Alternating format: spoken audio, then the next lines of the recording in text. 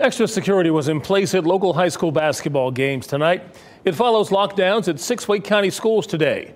New tonight, Aaron Thomas spoke with school leaders about the plan to tackle these types of threats, and one parent who took her children out of the school system because of them. Aaron?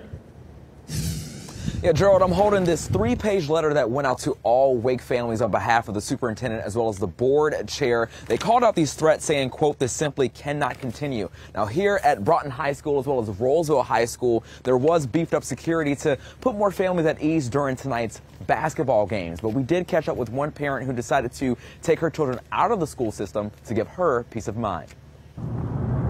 Extra patrols outside and additional police officers inside.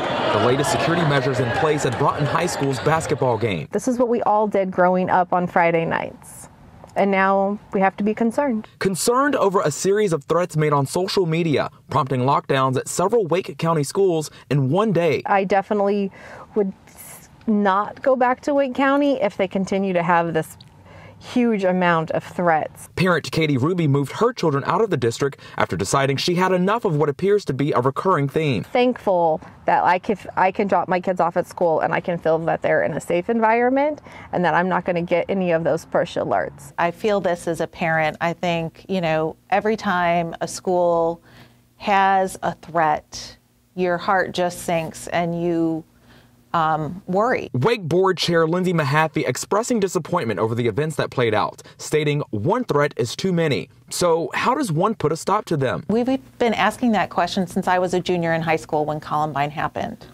And so that is the will of lawmakers, of society, and folks to be able to answer that question. Wake County Sheriff's Office responding to the series of threats in a statement which reads in part, "We are working to track down the source of these threats. These incidents must be taken seriously because they instill fear and cause disruption to the normal school day.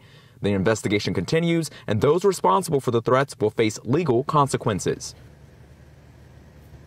And school leaders pointed to mental health resources on the school district's website for any students or parents having difficulty coping with today's events. Additionally, school safety and security are set to be talking points during next week's work session for the school board. Gerald?